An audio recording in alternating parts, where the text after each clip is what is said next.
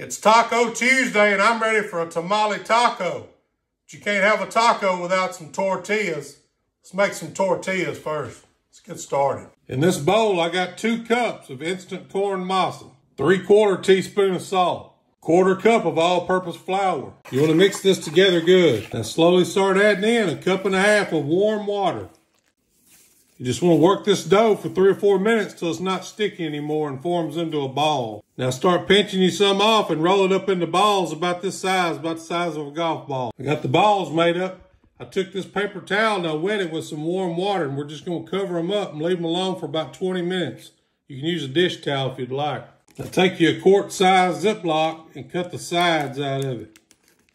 Now take your tortilla press. Lay your bag on it just like that, where it covers that round part up. Now take your masa ball, set it right in the middle, and fold that plastic piece over it.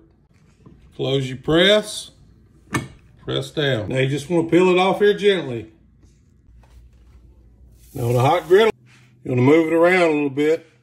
It's been about 30 seconds, time to flip it.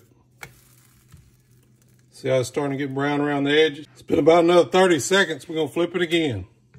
Last flip. See how it's starting to puff up? That's when it's almost done. When I get them all made, I like to throw me some butter on there. One of the tortillas, some quesadilla cheese. I'm gonna lay me one of these old tamales right here in the middle. And just fold it up around it. Y'all see here? The old tamale taco is hard to beat.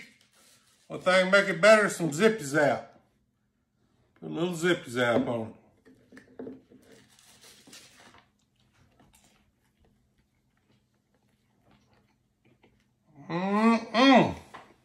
That's a great one.